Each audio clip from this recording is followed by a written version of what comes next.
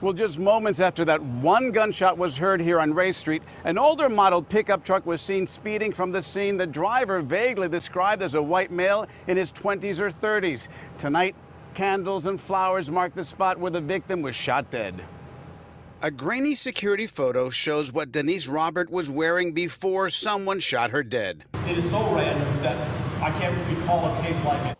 At a packed community meeting, Manchester, New Hampshire police tonight offering North End residents reassurances but no real answers.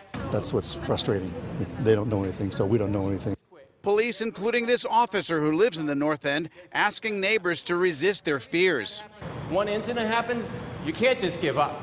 You can't just quit. The 62-year-old advertising sales rep for the Manchester Union Leader was gunned down while taking her regular Sunday evening walk in this upscale neighborhood considered very safe. I don't want to imagine it. No, I don't want it to be random either. That's the scariest part. Looking for clues, police are retracing Roberts' final hours. She left the gym near Manchester Airport around 6 p.m., stopping briefly at Vitamin Shop before driving to Walmart. This security photo was taken there. Robert then went to Hannaford before parking her car at the Congregational Church lot. About a half a mile away, she was killed by a single gunshot. Police not ruling anything in or out. It very well may not be random, but it could be, right? So what I'm saying is I'm leaving all possibilities open.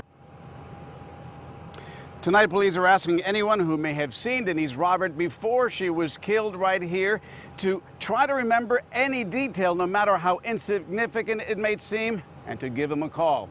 Live in Manchester, New Hampshire, Jorge Quiroga, WCVB News Center 5.